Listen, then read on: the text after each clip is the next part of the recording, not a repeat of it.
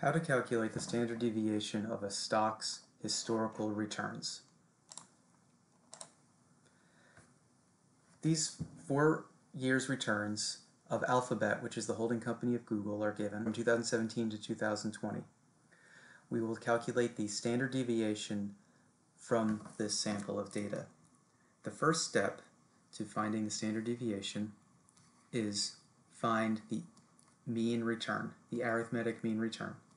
So I'm going to add up all of the returns. I'm not going to show the percent sign, but these are all as percent, but that's the formula for the arithmetic mean. It's 19.25. Now I'll put the percent sign. So again, I just add them up, divide by the number of years. Now the formula for variance, which is what we have to calculate before we can calculate standard deviation, is the return in each period. So I'm taking this return, 31%, and then subtract the mean that I just calculated, 19.25, and square it.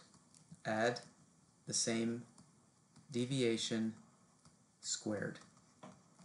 Add the deviation again squared. When you encounter a return that's negative, please be sure to retain that negative sign. And the 2020 was 26% minus 19.25 squared. Pay attention to what we're going to divide by. You always divide by the number of years minus 1. So we have 4 years minus 1. After you put this into your calculator, the numerator will be 692.75. Divide by 3 gives us a variance of 230.9167. But this is variance, not standard deviation yet. So on this, we found that the variance was 230.9167. The standard deviation, which is represented with the Greek letter sigma, is the square root of the variance represented with the Greek letter sigma squared.